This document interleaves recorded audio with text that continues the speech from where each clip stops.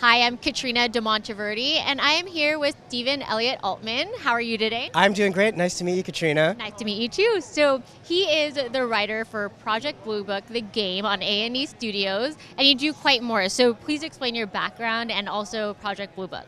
Okay, I started out with Ancient Aliens, the game, and I wrote that for A&E Studios based on their popular television show, Ancient Aliens, and that was very successful. And then we knew there was another alien investigation show coming out called Project Blue Book. So I got a script early on and I read it, and they said, "Do you think you can make this into a game?" And I said, "I'd love to make this into a game." Wow. So we started talking about it. I met with the staff on the show. We talked about what kind of game it could be. We all agreed it'd be a great hidden object game, and so we broke down the scripts, we looked at the characters, and we said, this is going to be fun, and we're going to show you the game in a moment. And we started working on the game, and we decided that we would take episodes of the television series that the fans had seen and loved, and take the favorite episodes and make them into cases that you as the player could play alongside the main characters in the show, like Dr. Hynek, played by Aidan Gillen, and Michael Malarkey. And so you'd be an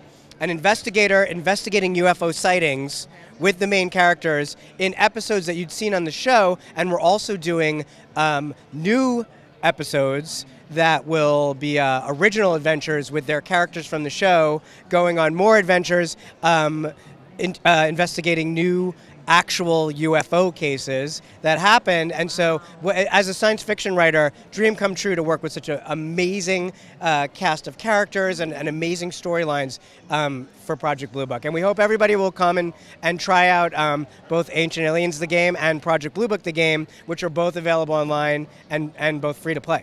Wonderful. So how did you even get started, in the industry and like having to make and create games? How did you start? You know, I'm a science fiction author to start with, so I was writing science fiction stories, and I started moving in circles where there were people making video games and making television movies, and I was very lucky to meet with a producer who said, "You're a good writer. I'd like to see you work on a game." And I said, "I've never written a game, but I'll try it." And it's really fulfilling. You know, you write a novel, and it's got a certain amount of an audience, but video games are booming right now. And so to be able to tell a story into a game, you meet a much wider audience. You get to interact with the players on the message boards who might say, and they might say, "Hey, you spelled that wrong."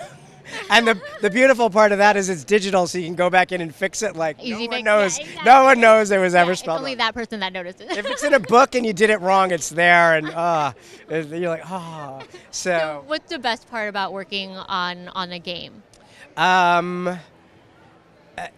These are wonderful actors, so I get to put voices. I get to write storylines and have them speaking, and then as you'll see, the puppets in the game that look like the characters are speaking them. So it's weird. It's like I get to be the director and where are they going to move. And we have an amazing team that's in Sweden. It's a company called 3 Gates that are building and putting their talents into it too. So I'll write and say this is the scene we're in, and then their artists go to town and they get to add their imagination in, and the whole team pitches in, and then we just get this beautiful project, and I can't wait to show it to you. Yeah, no, I mean that's a definite strong collaboration because you are getting so many people involved and everything. To see the finished product is probably the best part, right? It's really interesting going from the television show and scripts to the game, and then from the game to the developers who are creating and making it happen. But the best part is when you actually see the player playing it and they're having fun, and you say, "Wow, that worked."